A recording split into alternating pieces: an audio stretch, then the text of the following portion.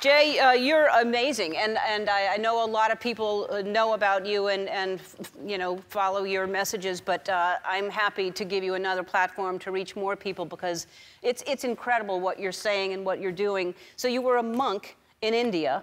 First of all, why did you become a monk, and how long did that last? And Absolutely. Well, I'm so grateful to be here. Thank you for having me. Thank you. When I was growing up in London, I had three choices to be a doctor, a lawyer, or a failure.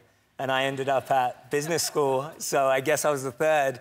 And I was going to business school, and every week we had CEOs, entrepreneurs, celebrities coming to speak and share their stories. And I was fascinated by how people went from nothing to something. And one week I was told that this monk was invited.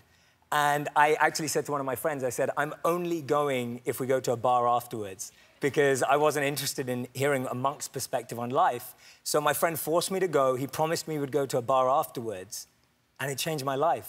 It was the most captivating presentation I've ever been to, and he spoke about selflessness and service and kindness, and it just got me hooked. So I spent all of my summer holidays from 18 to 22, aged 18 to 22, half of them working in the finance corporate world in suits and driving cars in London, and spending the other half living as a monk in India.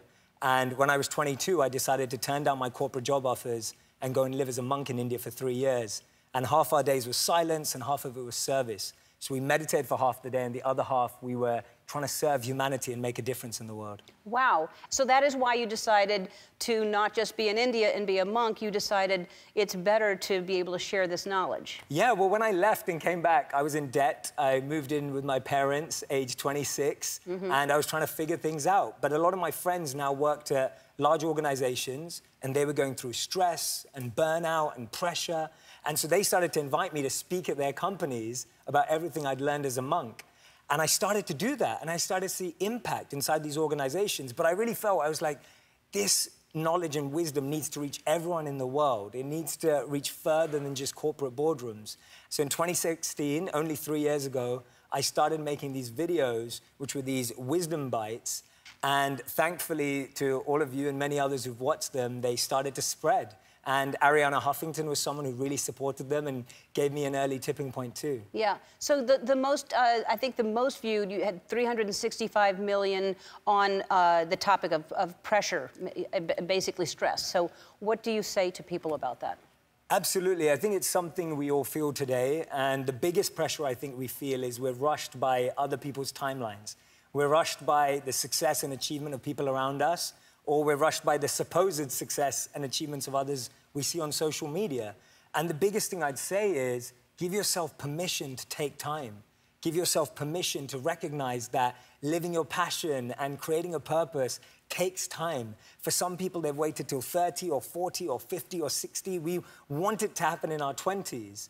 But your best years are yet to come. Yeah, and I think you can't do anything until you're actually aware of it anyway. First of all, you have to have the awareness, and I think some people may be hearing that for the first time, and then once you're aware, you can take steps. So I think gratitude is probably the most important thing that you can have, and you speak of that too. So what can people do today and include and speak about gratitude for a minute? Absolutely. So one of the things about gratitude is that studies show that when you're in gratitude, when you're feeling gratitude, you can't be in another state. So you can't be angry or sad or disappointed when you're being grateful. So grateful for me is like a seed.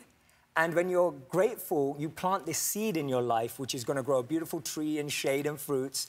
And it helps you avoid what I call weeds in our life. So when we're planting sadness or disappointment or anger, these are like weeds in our life. So every day I'm trying to plant seeds of gratitude. And I recommend doing it the first thing you do in the morning, but even more importantly, the last thing you do before you go to bed.